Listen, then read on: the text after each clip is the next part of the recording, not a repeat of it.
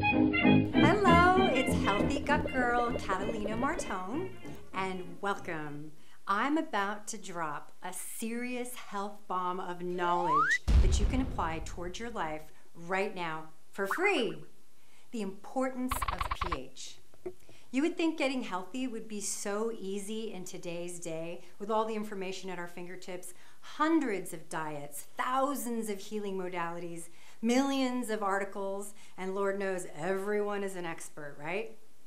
But all that saturation means that it can get awfully confusing when all we really want is to feel better, especially when the information from experts is totally conflicting. I experienced the same frustration with my health and with my education. So how did I figure out who to listen to? My motto became to keep it simple and get back to basics, because I'm like that. I need things to be simple or I'll quit. The bottom line is the human body needs X, Y, and Z to thrive, no matter who you are. So finding out what X, Y, and Z are is what became my quest. This helped me weed through a lot of the experts. Though most of them are truly experts and they all have value, I was able to weed through most of them because they all skip over the basic things that we humans need. In other words, a lot of what's being touted, from the incredibly complex to the exotic, is all excellent and helpful information. But most of us are missing the most fundamental basic knowledge. Like, how much water are we supposed to be drinking? And these basics need to be in place before you can really make a dent in your own health with anything exotic like Garcinia cambogia for weight loss. It's putting the cart before the horse. And well, I'm here to put the cart back behind that horse's patootie. So, the importance of pH. Oy, if you get online and you look up pH, your head will explode. This subject took me the longest to comb through.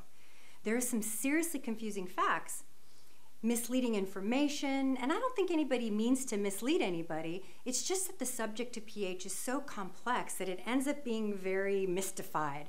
But I am here to demystify it for you. First of all, what is pH? It stands for the potential for hydrogen, and who cares? Unless you're going to be a biochemist, it doesn't matter. But what does matter is that everything has a pH measurement. Alkaline or acidic. Your pool, your sweat, your toilet water, your dog's drool, your digestion, your blood, your urine, and they all tell us something different and valuable. And a lot of amazing experts, like one of my favorites, Dr. Robert Young of the pH Miracle, he finds it really important to check the pH of your saliva, and he has good reasons. However, it turns out that there's one in particular that tells us something very, very special. The pH measurement of our urine, first thing in the morning only, right when you get out of bed for the day. It's even more basic and fundamental than our saliva pH because it tells us what the measurement of tissue oxygen is in our body. And this equals the mineral content of our body. Why is this important? Because minerals are the currency of the body, truly. Our bodies need minerals to do everything. And I mean everything. You can't even absorb the vitamins from your food without adequate minerals.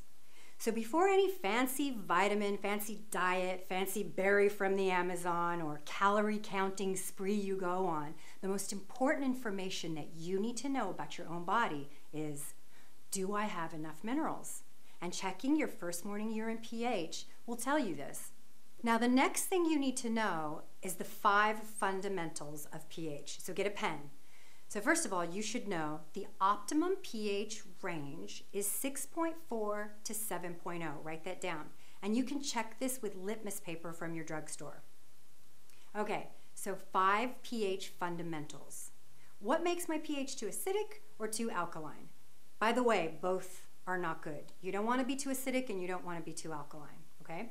So number 1, stress. Being in the sympathetic nervous system all the time, fight or flight, stressed out, creates acidity. Number 2, dehydration. Being thirsty and dehydrated, being without water is incredibly, incredibly acidic for you. Number 3, poor diet. Not just bad food, but alcohol, caffeine, medication, Even too much acidic food that might be good for you, like animal protein, too much of it is not good. That creates a lot of an acidic environment as well. Number 4, lack of sleep. This also keeps you in a stress mode. So definitely makes you acidic. Number 5, infection or toxicity. Now the first 4, pretty upfront, right? Once I reduce the stress in my life, no problem. Hydrate my body, no problem. Correct my diet with good foods and alkaline foods and high quality minerals and supplements, and of course get some sleep, no problem.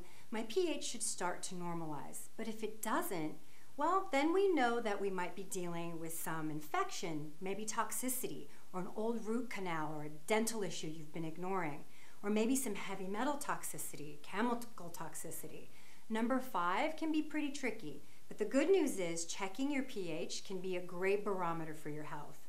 And by the way, it's pretty addicting to have pH paper by the toilet and like every few weeks just check it. I like to see the changes when I do really good things for myself, and then when I stuff my face with pizza and beer, I like to see the changes. It's like a window into your own health. So now you know one of the first fundamental basics to getting healthy. Stay tuned for my next serious knowledge health bomb. And again, information you can apply to your life right now for free.